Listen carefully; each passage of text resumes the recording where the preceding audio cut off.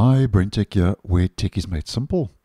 So the Insider program received a brand new Canary channel build late yesterday in my region, build 27842. So just a quick overview as to some of the key highlights that have made their way into this early preview release. Now, first of all, Microsoft says it's beginning to re-roll the improved battery iconography in Windows 11 out to Windows Insiders with this latest Canary channel build. And this is something that's kind of gone backwards and forwards a little bit in the Insider program. Seems there's been a couple of issues, so it seems that Microsoft is starting to rework, as they say, the new iconography. And just a quick recap, it basically takes on different colors for different power states. I have posted on this previously quite in depth, so just a quick overview. And the big one here is you've got your battery power percentages. So how much percentage of your battery is left, and I think that's a very significant change. So that's once again entering into testing. And there's another big change for the dreaded blue screen of death, which is now becoming the dreaded green screen of death, where Microsoft says it's previewing a new, more streamlined user interface for unexpected restarts, which is basically a stop error or a blue screen of death, or in this case, a green screen of death, which better aligns with Windows 11 design principles and supports getting users back into productivity as fast as possible.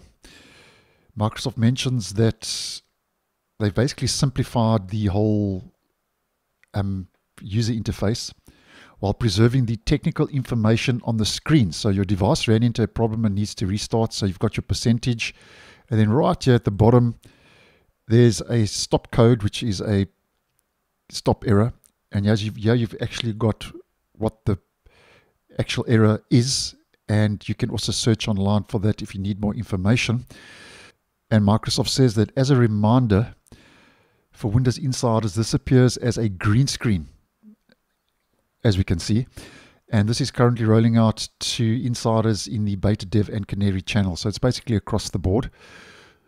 And I think with the blue screen, with a whole lot of different information and a sad face, so to speak, if you weren't that tech savvy, could be a little bit drastic and, could make you feel a little bit like, okay, something really bad's happened here.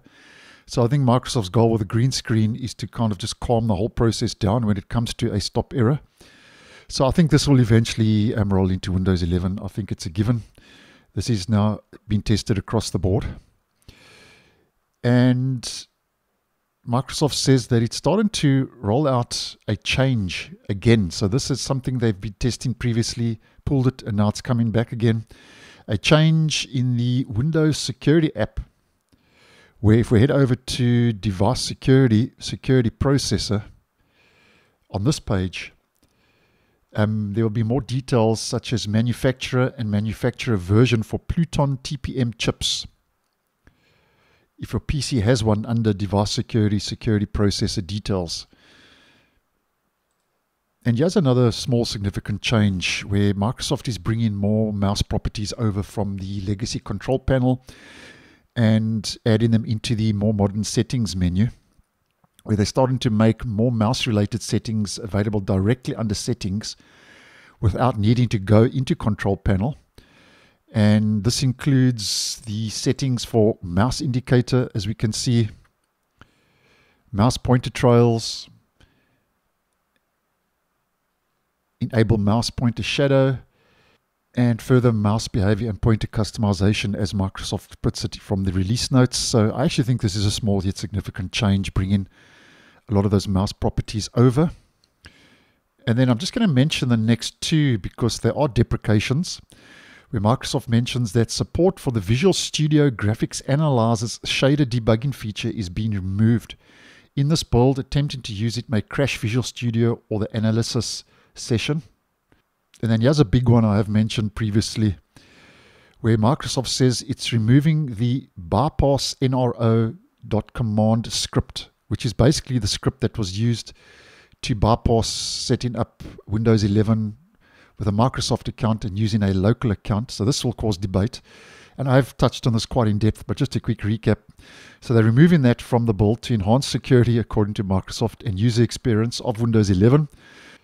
This change, Microsoft mentions, ensures that all users exit setup with internet connectivity and a Microsoft account. So Microsoft really intent in getting Windows 11 users to use a Microsoft account and not a local account.